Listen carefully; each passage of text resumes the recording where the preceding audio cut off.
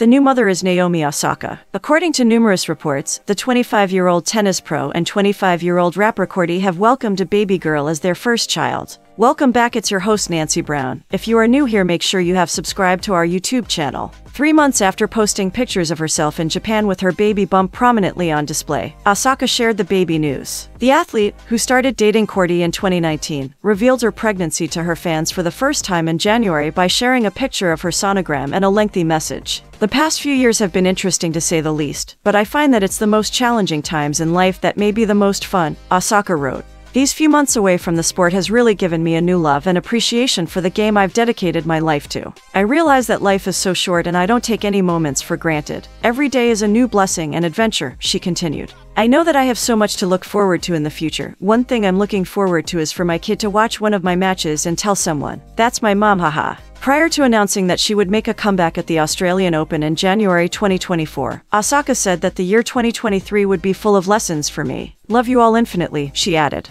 "I don't think there's a perfectly correct path to take in life, but I always felt that if you move forward with good intentions, you'll find your way eventually." That's it for today. Thanks for watching. Tell us what you think in the comment section and most importantly, subscribe. See you.